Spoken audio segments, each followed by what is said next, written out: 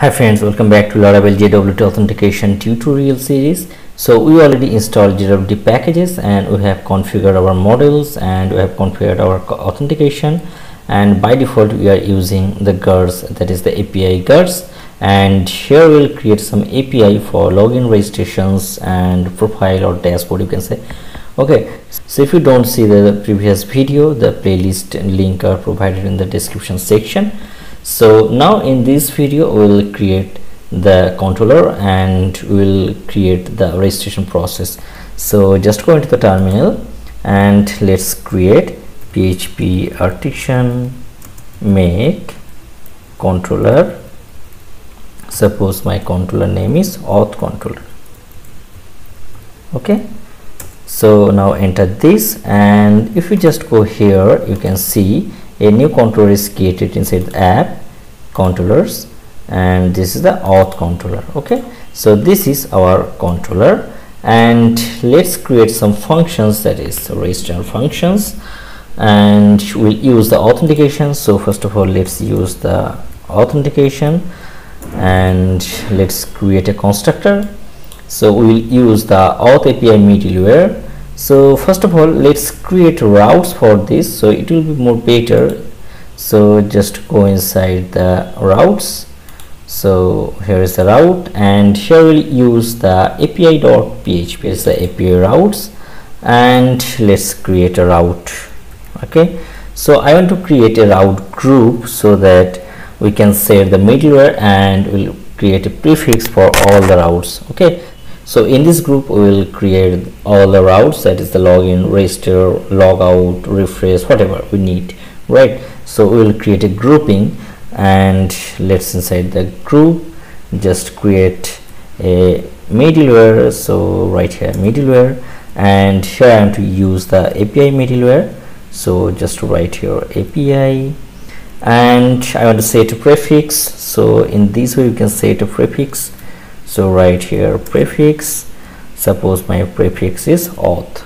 Okay, and let's create a closer function. So right here function, and inside the function we'll create all those things, right? And let's pass the router here. So right here $router. Okay, and suppose I need to create the register function. So let's use the route, and this is obviously the post, and here just write the register. Okay, so right here register, and we'll use the AuthController. So first of all we need to use inside the controllers, so just use the app HTTP controllers, and name of the controllers, that is AuthController, right? So just copy this so that there will be no chance to make spelling mistake, and let's use this AuthController here, AuthController : class, and I want to create a function inside the AuthController, that is the register, right? And let's create the login function also. We need to create this in the next, right? So let's create this login also, and here also create a login. Okay, so let's create the register function first. So just create public function register. Okay, and here we need the request. So right here request $request, right? And the another function we need to create, that is the login. So let's copy this spelling from here and let's paste this. Okay, so first of all we will create the login and registration section, and we will do this later. Okay, and for authentication I want to set by default a constructor. So in the constructor I want to set the middleware, that is the API middleware. So right here public function and construct. Okay, and inside the constructor I want to set $this middleware. So only for API middleware it will work. So in this region I am using the middleware, and here the middleware name, that is auth API. So right here auth colon API, right? And here I am to pass one extra things, that is accept, and inside the accept I will use the login and registration. So I will create another array, and from that array we will use the login comma the register. So use the register. Okay, so all are set. So just add a semicolon. So what is the error? So actually you closed extra brackets, right? So all are ready. So let's create the registration method.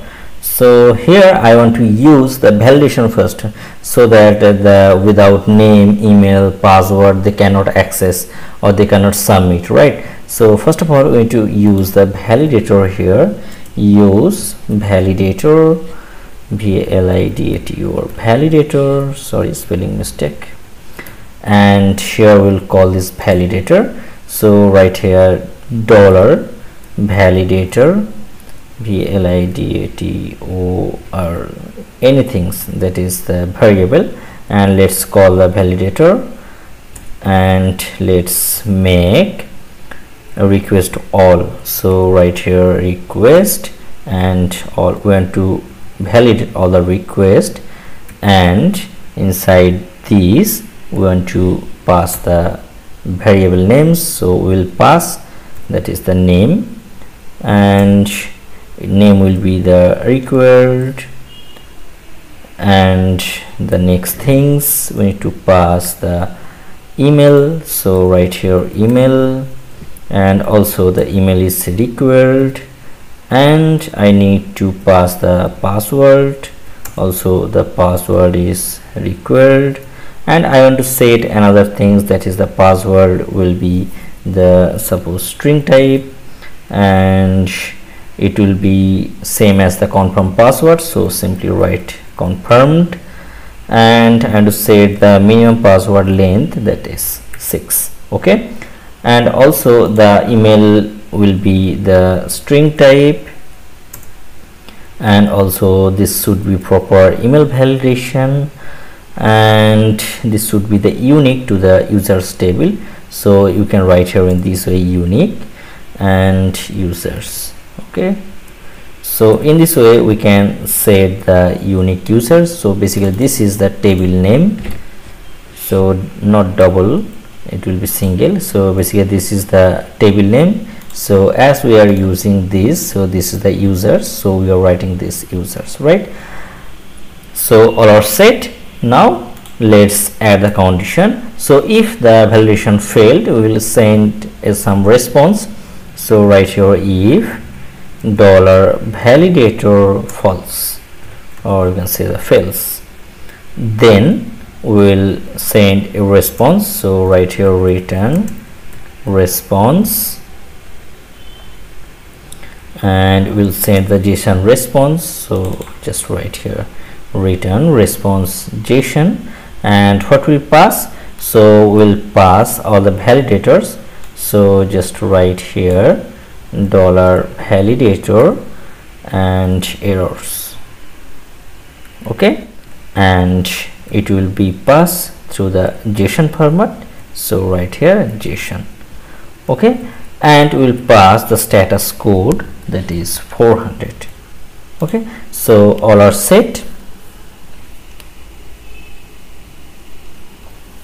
So all are set, and if the validation not fails, that means if the user enters the correct record, then what happen? Then we need to just register the user. So right here $user equal to, we need to call the user model. So we need to just use the app models, that is the namespace, and let's add this here, app models, and the name of the model is user. Okay, app models slash user, and should use this. Okay, so this is my model name, and let's use this user colon create.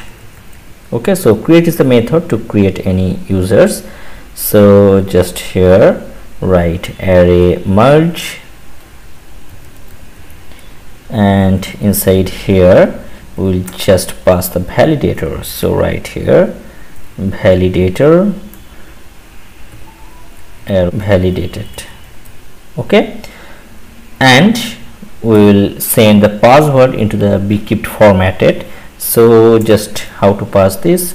So simply pass the extra parameter, that is password, and the password will be as bcrypt.